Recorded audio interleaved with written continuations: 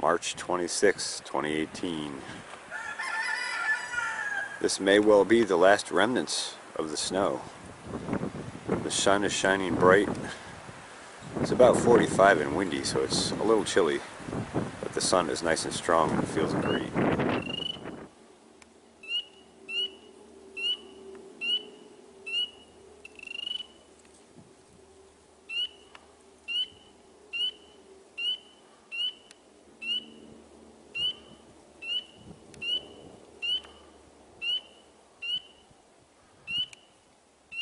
I couldn't agree more.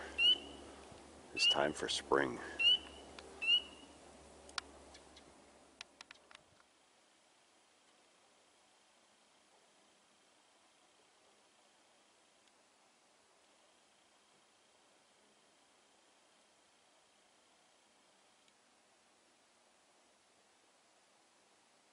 So peaceful on the roost.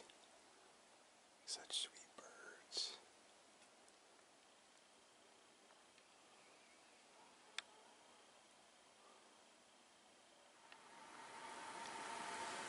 Well, I was going to do an update the other night here in the greenhouse. Because I started doing some propagation.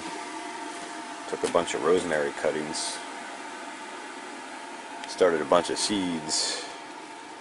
Brought in my double stack benches.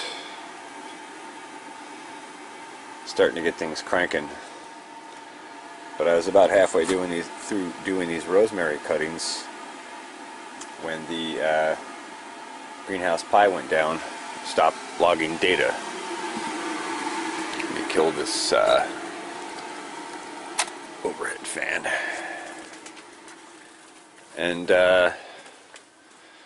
so I spent some time trying to figure out what was wrong. I assumed the sensor went down, did some diagnostics.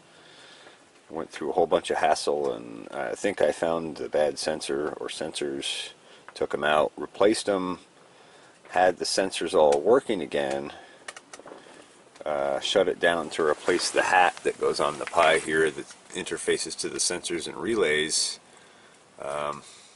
powered back up, and it wouldn't boot. So I've spent the last couple days screwing around trying to straighten this out. I think the Pi 3B that I had in here, or B+, I think the board died on it for some reason. Not sure what that's about. I went back and looked at the Amazon link and it expired on the warranty a month ago, so that figures. So I brought an old Pi 2 out here and put it in place of it, and can't seem to get things working correctly. Fortunately, my good friend Dave is going to loan me a Pi 3B. So I can hopefully get this back online, because this is a really critical time of season for me. Just goes to show you how susceptible we are with technology. You imagine what a solar flare would do to us. Wipe out all of our communication, all of our networks. It's why I like to make things EMP proof and not rely on electronics, but there is a certain convenience that comes with electronics, and the ability to do things remotely and precisely, and so that's why I build things this way. Anyway, it points me in the direction of hardening this interface even further to make it more reliable, because this is what drives the heat pump to transfer heat on the cold nights into the thermal mass, and it also is what drives the vents for cooling on the sunny days like today. So I've been playing the struggle game again of stoking on the cold overnights, which we've had the last couple nights. We're down into the low 20s, so I've had to keep up with the stoke and then be up early enough to get the greenhouse open so it'll vent and air out and not cook everything in here. And well, that eats a lot of my sleep time, we'll put it that way. So I'm a little tired and worn from the last few days, but Dave's supposed to drop off a Pi 3B board, and I'm hoping that that'll solve the problem. As far as I can tell, there's something wrong with this 2B board, and I don't know what it is, and I don't want to screw with it anymore, because it's got me pulling out my noggin hairs. So, anyway, just thought I'd give a quick update on that.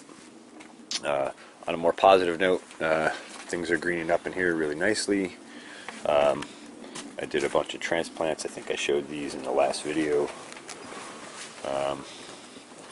And plants are pretty happy. I got to go through and do another watering here on these. And I actually, because of this pie issue, never got back to do the inoculant and the trace mineral nutrition on these propagation and starter flats.